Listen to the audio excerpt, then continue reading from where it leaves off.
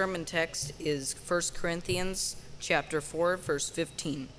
For though ye have 10,000 instructors in Christ, yet have ye not many fathers? For in Christ Jesus I have begotten you through the gospel. I'll pray for Brother Boyce.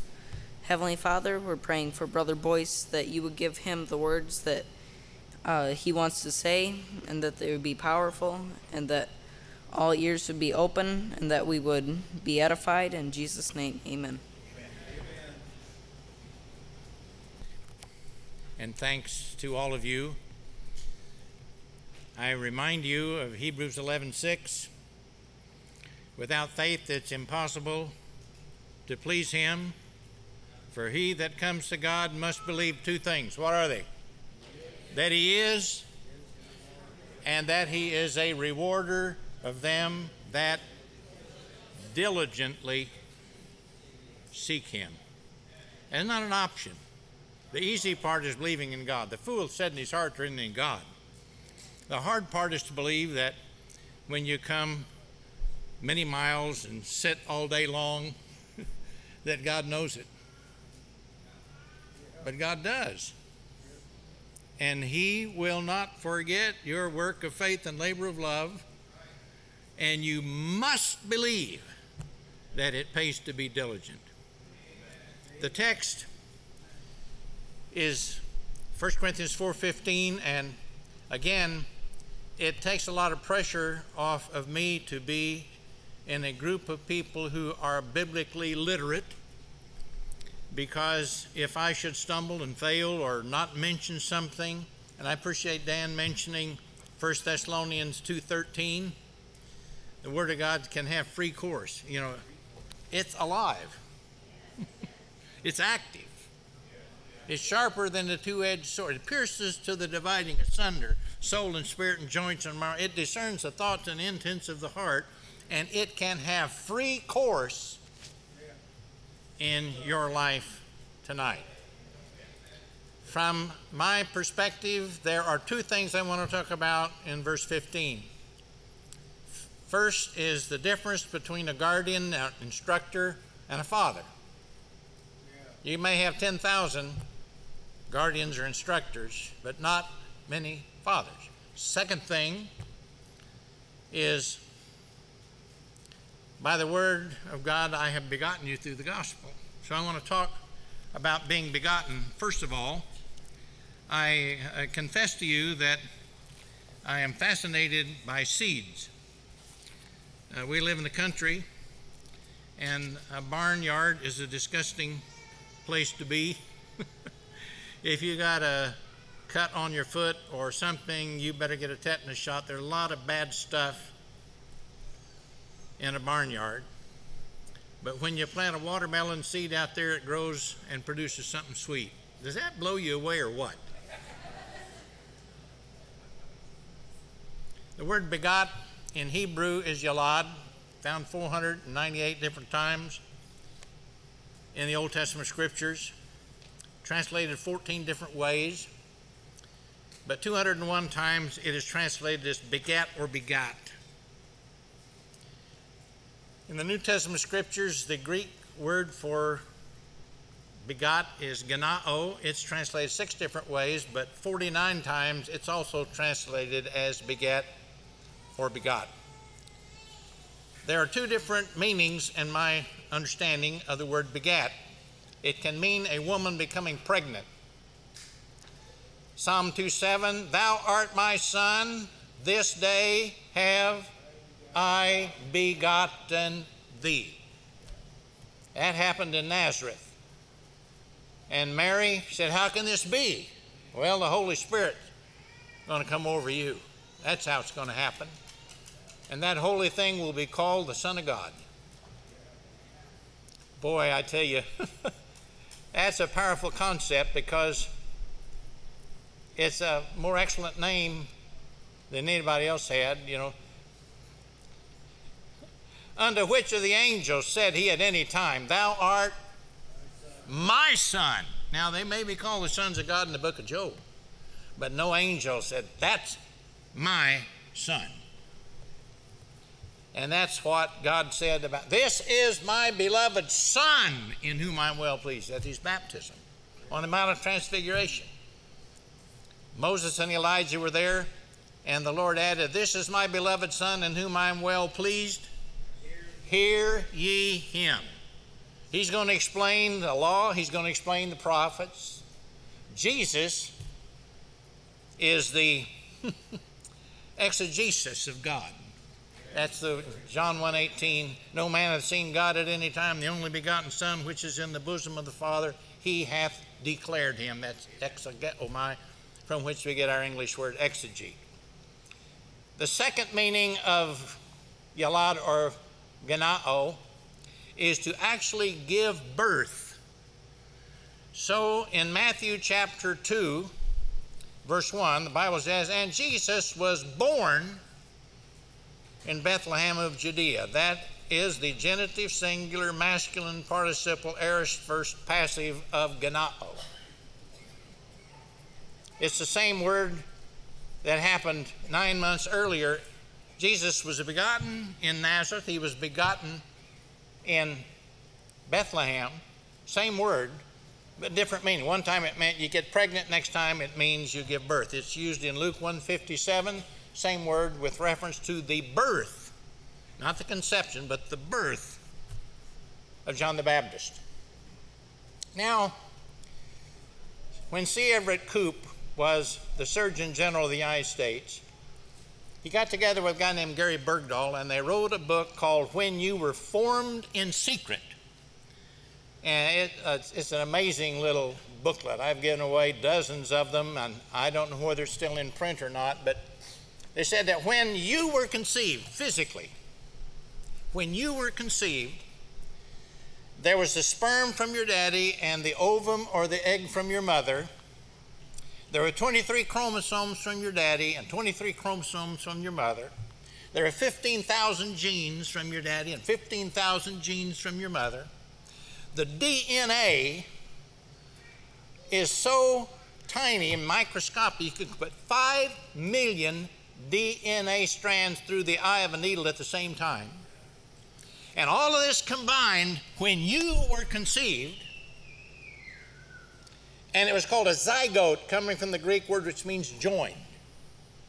And everything about you was there from day one. The fact that you would be a boy or a girl, the shape of your eyes, the color of your hair, the fact that you would have a heart that would beat 70 times a minute, pump 7 tons of blood every day, the fact that you would have 40,000 miles of arteries and veins, and that every time your heart pumped, your arteries would relax, and when it wasn't pumping, they would contract. That provides a constant flow of blood to the extremities of the body. All of that was in the zygote from day one. The fact that you would have kidneys with 40,000 pounds of piping that would filter out 180 quarts of blood every day and return 178 to your system, and 2 quarts of urine would be expelled as poisonous, that you might have a healthy life. All of that was in the zygote. That was you from day one. That your DNA never changes, your fingerprints never change, nothing changed. It was there from the moment you were conceived. There are 3 bones in your body that never grow. They're in the ear. That means that middle C on a piano sounds the same to the little children as it does to us old people. And kind of a parlor game to show you the intricacy of the hearing apparatus. You can get people in a circle, everybody close their eyes, somebody clap their hands, and you immediately know which direction the sound came from, because as the sound enters one ear and the other ear, there is a millisecond difference. And you can tell direction. A person with one ear can't do that. Same way with your eyes. There are 137 million rods and cones in your eye that enable you to see. And if you have 2 eyes, you can have depth perception. Person with one eye has no depth perception. And there are 1.5 million impulses in your eye every millisecond, and all of that. And this is the vile body. This is the body of corruption. So Jesus said to Nicodemus, you got to be born again. What are you talking about? Nicodemus, you're a teacher in Israel. You don't understand this? That was born of the flesh is flesh. Third day of creation, God created living things. Every living thing had a seed, and every seed reproduced after its own kind. If you want spiritual life, you have to plant a spiritual seed. You have to be born from above. God's our Father which art in heaven. Hallelujah. So you got to be born. You have to have a spiritual seed. We are born again, not a corruptible seed, but of the incorruptible, even the Word of God that lives and abides forever. The Word of God is not paper and ink. You could burn every Bible on earth, and you couldn't destroy the Word of God. Heaven and earth pass away. The Word of God won't. The words I speak unto you, they are spirit, and they are life. So, as we have borne the image of the earthly, we shall also bear the image of the heavenly. Can you imagine the intricacy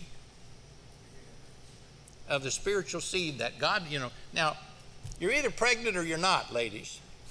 There's no, you're not kind of pregnant or somewhat pregnant or a little bit pregnant. You either are pregnant or you ain't. And the same principle applies to being born again.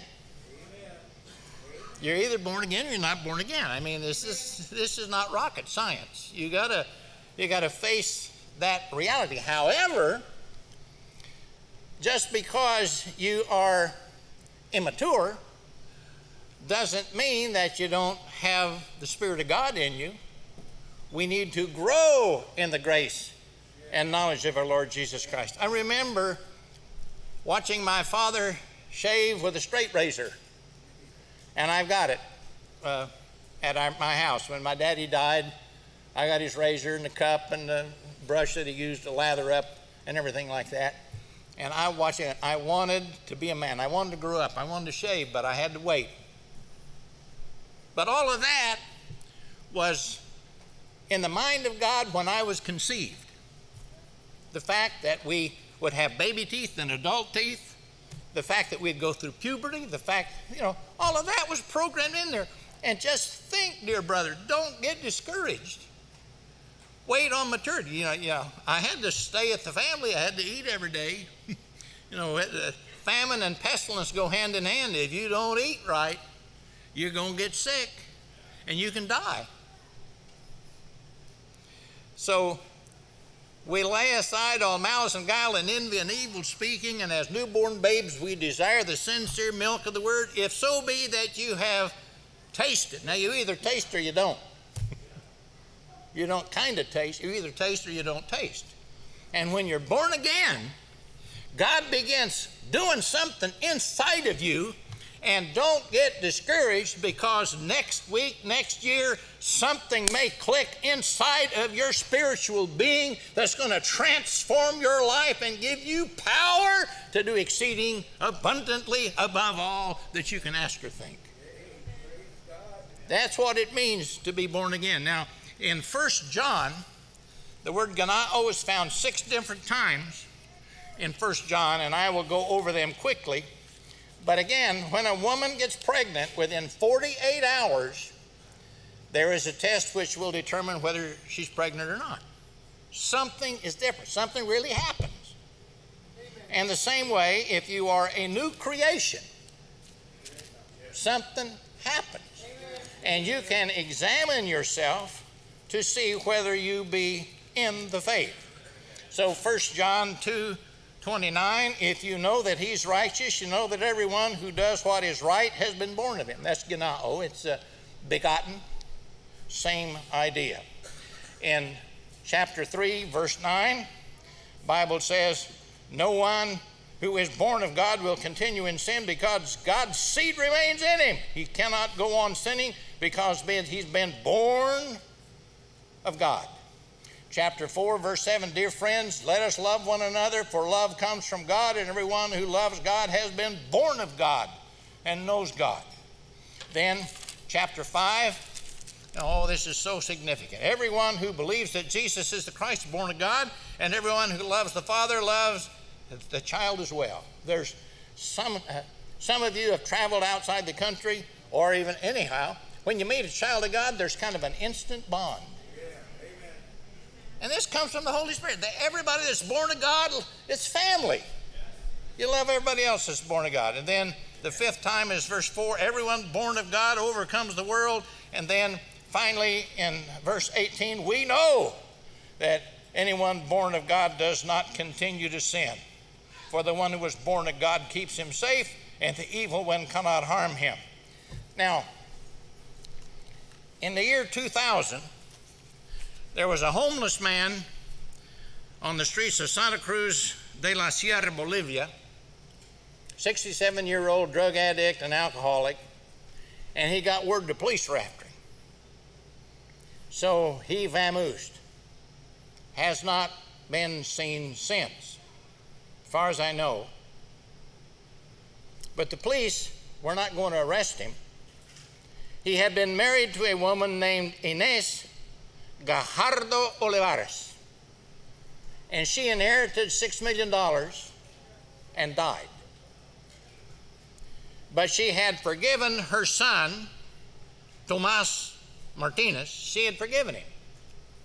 And so she left her will, leaving $6 million to her husband who had abandoned her. And he never knew it. And they advertised, as far as I know, he's never been found. They advertised in the newspapers and everything else, Tomas, somebody died and left you a fortune.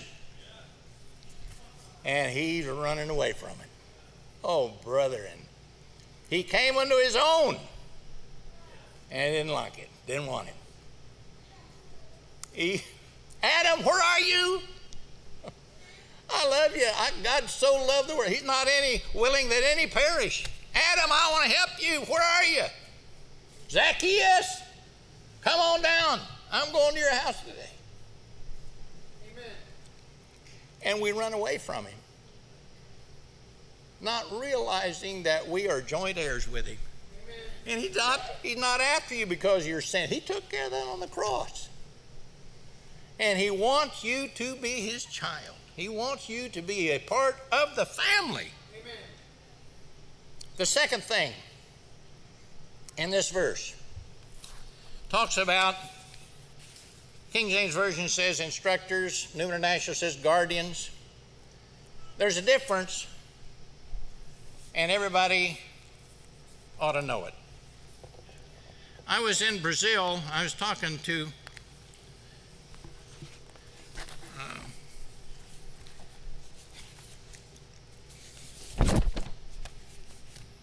Sister Vanita, and she's well acquainted with Araguaína. Jim Moreland has worked in this city in Brazil for, I guess, over 50 years. And when I was down there, he told me this story, and I'm a little reluctant to repeat stuff. There's so much fake news going on, so many urban legends. And I said, Jim, would you mail me documentation about that? So this is an article in 1974, March the 5th, the Portuguese Brazilian version of People magazine. The title is Failure to Help Drives Doctor Insane. And this is the translation from Portuguese by Philip Moreland and Joanna Bayless.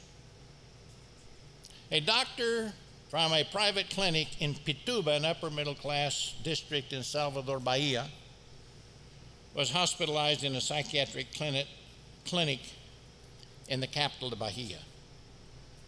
He was in a trauma because of what happened to his son. According to the newspaper Jornal de Brasil, the story was unknown until last week, but last Tuesday it was confirmed by the administrator of the emergency hospital, J.R.C. Lopez, and by the Legal Medical Institute, Nina Rodriguez, and also by Gregorio Sacramento. They wrote down what happened. This is what happened. This kid run over by a hit-and-run driver, taxi driver, picks him up, takes him to the hospital, Our Lady of Light. Doctor says, pay up, give me the kid's papers. Said, he's not my kid. It was 2,000 cruzeros, which would be about $2 US. Had no papers, no money. Doctor says, can't help you. Taxi driver puts the kid back in the car, heads to the next hospital 12 kilometers away, kid dies.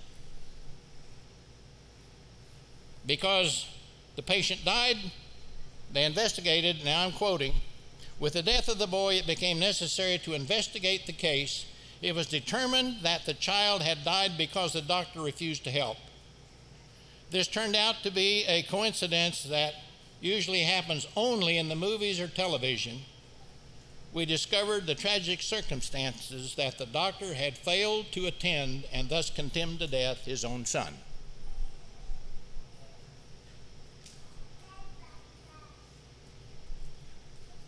You have 10,000 instructors, not many fathers. Jesus said in Matthew chapter 5, don't you call your brother Raka. There's something about a label that is dehumanizing. Don't you call your brother fool. My wife went to a big church as a visitor probably 65 years ago, and the preacher was shaking hands with somebody and looking at the next person. You know, you have a lot of people, and they just people, you know. But I guarantee you, if his son came through the line, he'd have a different attitude. There is a difference. There's a difference between just having a student in the class and having your son or your daughter. Paul said, I didn't look at you from a professional standpoint. That's what the hucksters do. 2 Corinthians 2:17. We're not of them that corrupt the word of God. There's some people that got like a guy on the midway at the local fair. Come on in, knock down the Cupid dolls and win a teddy bear, whatever, you know. Come on, come on, come on. They don't care about you. Don't know. They're not. Paul cared. Amen. I'm telling you the truth in Christ. I'm not lying. My conscience bears me witness in the. I have a great sadness, continual sorrow in my heart for my brethren, my kinsmen according to the flesh who are Israel. I could wish myself accursed from Christ if they could be saved. What a difference. Here in our text, he said, you know, we're fools, you're wise. We're hungry, you're well fed. We're in rags, you're not. We're homeless. I'm not writing this to shame you, because you may have 10,000 instructors, not many fathers, and I'm setting an example for you. One of the problems we have in society today is that the absent father and the kid growing up has no role model to know how to be a father. And the same thing can happen in the church, where you have professionals that come and do their thing and bail out. Jesus said, I'm not that. The good shepherd doesn't do that. A good shepherd will lay down his life for the sheep. The smallest baby to survive, as far as we know, Emilia Grabarczyk. She was born the 26th week of her mother's pregnancy. She weighed only 8 ounces. A banana averaged about 7 ounces. She was 8.6 inches long. The reason they took her by C-section was that there was a problem in the mother's womb, and the placenta was not providing nourishment for this unborn child. And the doctor in Germany, Dr. Sven Scheimeyer, said, if we don't take the baby, she can't live. Well, Lagus, I saw she was alive and doing well. But she had a daddy. You know, Planned Parenthood doesn't care a snap of the fingers about Amelia unless they could sell her, get body parts and so forth. But a father, Gina, don't think differently. That's my daughter. Amen. Hebrews 2:11 says that Jesus is not ashamed of us because we have the same father. He's, you know, Roy Rogers and Dale Evans gave birth to a retarded baby. This has been many years ago, probably 50 years ago. I don't know.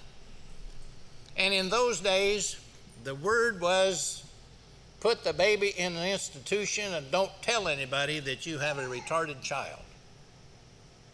Dale Evans went to Norman Vincent Peale and said, what should I do? Anyhow, she celebrated that baby and wrote a book called Angels Unaware. Wasn't ashamed. This is my daughter. And God sent her. I'm not ashamed. She's my daughter. I'm not ashamed of her. Gene Stallings, football coach in Alabama, famous guy. One son named Johnny, born mentally retarded with heart condition. They didn't think he'd live to be 4 years old, couldn't count to 10. But he had a daddy. Not many fathers, but he had one. And Gene poured his life into little Johnny Stallings. By the grace of God, he lived to be 46 years old. Here's some of the things, you know, he wrote a biography about him. But anyhow, he was an honorary high school diploma from Dallas Christian School. The Change the World honor from Abilene Christian University. An equipment room named for Johnny Stallings at the University of Alabama. A playground named for him at the University of Alabama. Football field named for him at Faulkner University. Life-size statue of him with his daddy at Faulkner University. Named the Paul Harris Fellow at Rotary International. Made an honorary Marine by the U.S. Marine Corps. Texas A&M Class of 57 endowed a medical school scholarship in his honor. He proudly represented Texas in the International Special Olympics. He was featured in the only United Way commercial for the NFL. He received the Alabama Sports Festival medal, which was carried on the space shuttle. He kicked off the first down for Down syndrome associated with the NFL Arizona Cardinals. He appeared on the Today Show, Dateline, ABC specials. He was featured in People magazine, Reader's Digest, many Christian publications. He was a Sunday school teacher working with 4-year-olds. One university included him in a special list of 5 people who changed the world. He was baptized into Christ in 1985 and name written down in the Lamb's Book of Life in Heaven. Amen. He had a father. Guardians don't care that much. They're on the take, you know. The Russia figured out that a daddy will take care of his son for nothing better than a highly paid babysitter. Have we figured that out? There was a certain glory associated with the old covenant. I'm going to go, and I appreciate James mentioning 2 Corinthians 3:18. There was a glory. The word glory in Hebrew is kabod. And it has a literal meaning. It means literally heavy. Eli was 98 years old. He was sitting on a rock. The ark had been captured, and the runner came and said, the ark has been captured. Your 2 sons, Hophni and Phinehas, are dead. And Eli fell over backwards, broke his neck because he was kabod. He was heavy. Absalom sheared his head every year and weighed it. It was kabod. It was heavy. And so the hippies 40 years ago would say, man, ooh, that's heavy. So they're looking at Mount Sinai, and man alive, there was lightning and thunder, and even Moses, he couldn't take it anymore. He said, that's heavy, man, glory, glory. So Paul wrote to the Corinthians, now if the ministry that brought death, which was engraved in letters on stone, came with glory, and it did, so that the Israelites could not steadfastly look at the face of Moses because of its glory, fading though it was, will not the ministry of the Spirit be even more glorious? If the ministry that condemns men is glorious, how much more glorious is the ministry that brings righteousness? For that what was glorious had no glory now in comparison with the surpassing glory, and it was what that was fading away came from glory. How much greater is the glory that lasts? Now we're talking about being begotten of God. We're talking about the fact that he who's begun a good work in you will complete it. And we grow a little at a time from one degree of glory to another. And so that chapter concludes with this verse. I'll give it to you in the King James. We all with unveiled face behold as in a glass the glory of the Lord. And while we do that, we are constantly being transformed from one degree of glory to another. And this happens by the Spirit of God. Nathaniel Hawthorne wrote a short story that I think was a commentary on this verse. It's called The Great Stone Face, and it goes, this is just a little snippet, a brief summary of the story. High up in the White Hills of New Hampshire, there was carved out by God in the perpendicular side of a mountain the likeness of a stone face. Now, if you got too close, you couldn't see it. Just ponderous and gigantic stones heaped in chaotic ruin one upon another. But if you got back far enough,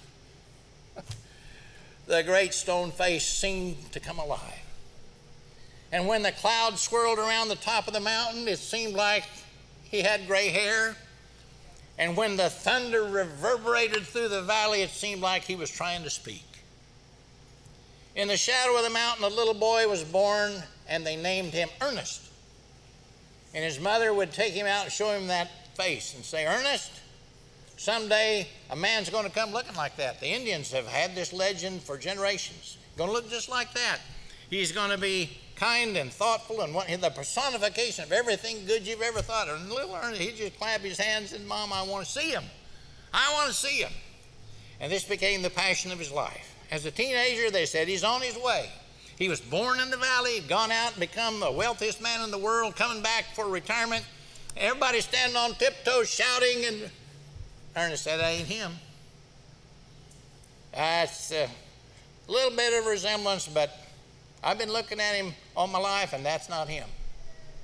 And so that's the story of his life, that over and over, one false alarm, and next time it was a general, then it was a politician. Then every time, everybody, that's the one, he looks like the great stone face to a hair. Ernest said, no, I didn't.